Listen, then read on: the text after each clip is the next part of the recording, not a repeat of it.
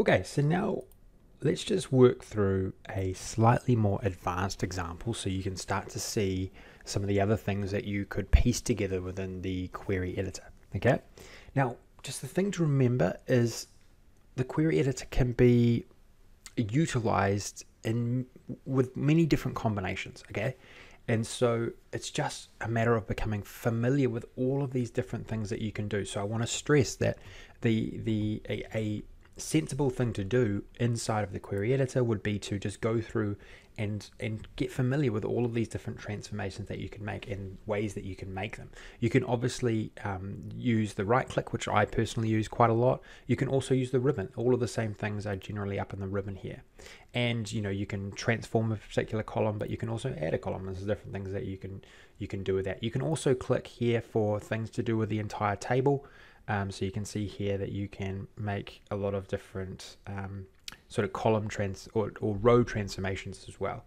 Keep top rows, keep bottom rows, keep range of rows, etc. So you can do some filtering as well. You can also use this drop down and do some interesting filtering as well, utilizing this, and it's all recorded. So whenever you do anything, it is recorded in the supplied steps and will happen automatically when you refresh your data ultimately.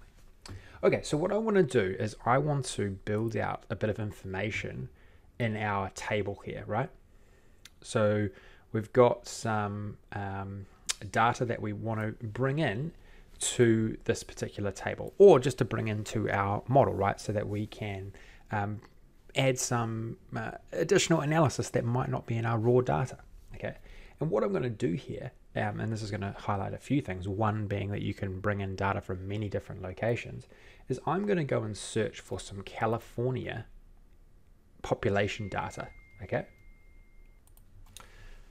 And so what I'm going to do, I'm going to just go search for California demographics data, okay? So if you're on your machine as well, search for that in Google, and then what you want to find is you want to find a website called california-demographics.com. Okay, click onto that, and this just brings you to a website which has a lot of information. You can download it in Excel, etc. But what I want to do is I want to just go down to this California cities by population, and I can actually see this data embedded into a website. Okay, so you see here I've got a breakdown of all the different regions and all of the different populations. Okay, so what I can do is I can grab this particular URL, I can copy it, and then I'm going to come back into the query editor here. Okay, I'm going to go home, I'm going to go new source, and I'm going to go web. Okay, because we can scrape data off a lot of websites, off most websites, if it's in the right format. Okay, so this data itself is in a pretty good format. So what I can do is I can just input the URL, and I then go connect. And what should happen here, once it all comes out, it will show a pop-up with all of the data, and I can start seeing what it might look like. Because you've got to remember that queries are like screenshots, right? They're like screenshots, and so it's still working away, just trying to get the connection. I would suggest that your internet connection needs to be relatively good if you want this to work really, really fast.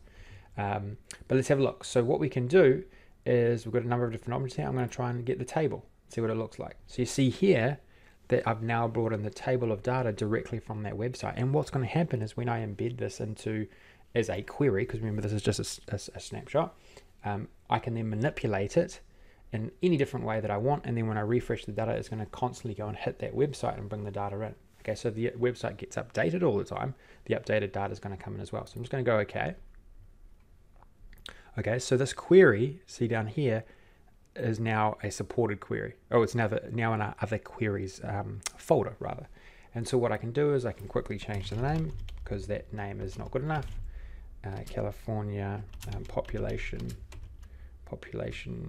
data. Let's just go this. This is going to be a supporting table. I'll probably change this around actually. This is going to be a supporting table, so I don't feel I need to like totally name it correctly. It just needs to be kind of obvious. Okay, so now I have, and what I'm going to do is I'm also going to bring this into my supporting queries, because I know this is going to be another supporting query one that I have. So this is a screenshot. I'm just going to double check that everything's correct before going on. So yep, it looks okay. And then I've got rank, city, and population.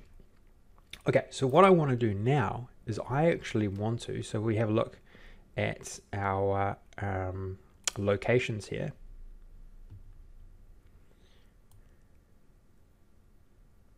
What we will find is that there is a connection between the city name here and the city name in the CA population data. So we can check that by doing a merge, because ultimately I don't want this to be a separate table, because I've already got all of these cities listed in my location table, and that's the level of granularity. Well, then I just want to bring that population data into my table, right?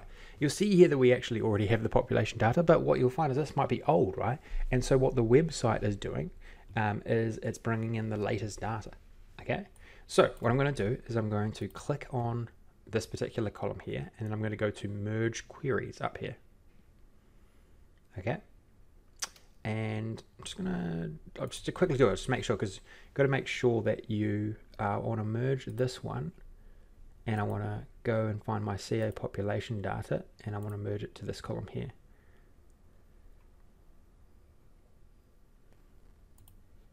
Okay, I'll just click through there.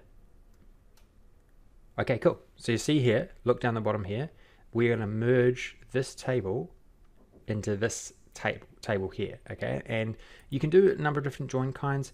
I generally just leave it on this one, but there's other ones you can do for more unique joins. But you'll see here that this one is a like-for-like comparison. The selection makes 74 rows from the first table. Okay, so there's enough data in this particular table that covers all of the iterations of our location table in our raw data. Okay, so I'm going to go OK, and then check out what happened in this applied steps. We now have a merged query. So what's happened is, in this particular column here, it says table is basically this particular query being merged into this one. Okay, and then what you want to do here is, I don't probably need all of that data, right? I don't need the rank, I don't need the city as well, because I already have the city in my table. All I want is the updated population information. So I'm going to unclick those, and then I'm going to go OK. Cool. And so now I have the most up-to-date population data, and what I can do is I could ultimately, get rid of this column here, and I could rename this. I could go population data, like so. And you see all of these being recorded down the bottom here. And then just to finish off, I could come down here and right click, disable the load, remember, because what I want is, I do want this to be queried, but I don't need this entire table to be loaded into my model. It's got the data I need is now in this query here, this locations query. So what I'm going to do is I'm going to disable the load, and so it's going to become italics and grayed out. Okay, and so now in this particular table, I have the most up-to-date population data. The data type is correct, and now once I bring this in, I now can compare information or sales information based on, say, population information. One interesting thing that comes to mind is, you could say, okay, well, how much is a cities in California, how much of a percent of the total population of California is it? And then we could maybe compare that to the sales that we're making in all of those different locations. Like, is one particular region or city, having a huge impact on our sales versus another one, based on the population of that particular city. So many different ways that you could then use that analysis for some sort of valuable decision making that you might do in the future. Okay, so I think that's all I want to do for this particular video. I want to maybe just quickly round things off for this query editor section. There's honestly so much more you can do here, okay? And it's just, this is just a beginner guide course. There's just so many different, within our main membership offering, we have far more details around, and far more advanced examples of how you can actually utilize things even more here.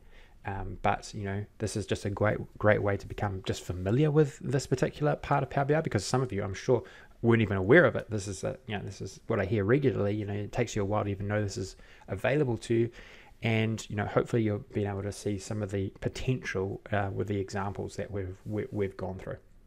Okay, let's move on.